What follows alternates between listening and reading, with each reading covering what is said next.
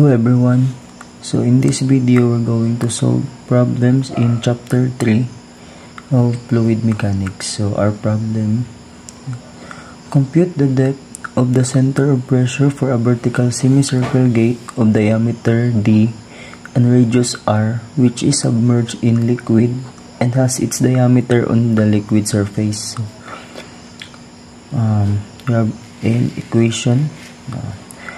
IG is equals to S sub S. So IG is the moment of inertia with respect to CJ, and the S sub S is the statistical moment with respect to the water surface. So Ix of the semicircle is pi r raised to 4 over 8. So let's solve. So IG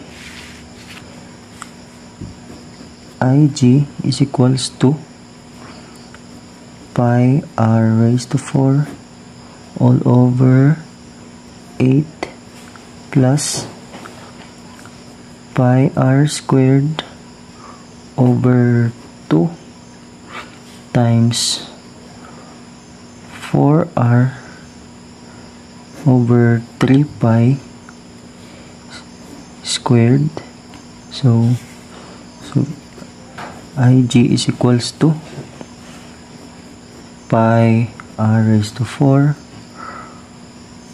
over 8 plus 8 pi 8r raised to 4 over 9 pi. So factor out r raised to 4. So factor out r raised to 4. R raised to 4 times pi over 8 minus 8 over 9 pi.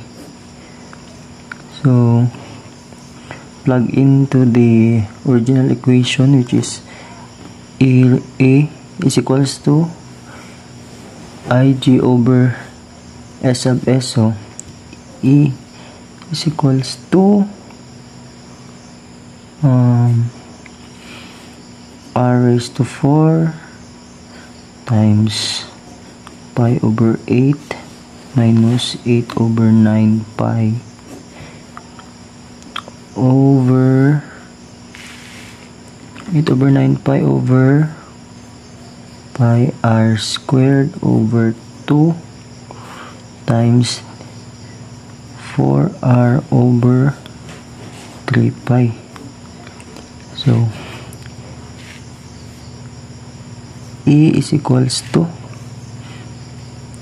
r raised to 4 times 0.1098 over r cubed times 2/3. So we have here that E is equals to 0.165 r. So HCP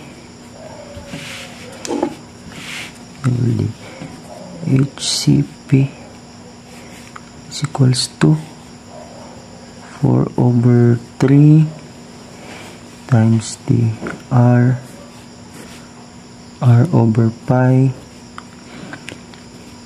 plus the E, which is 0.165 r.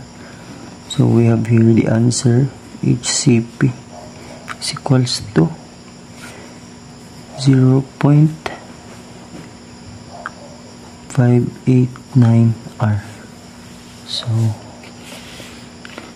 here is our answer.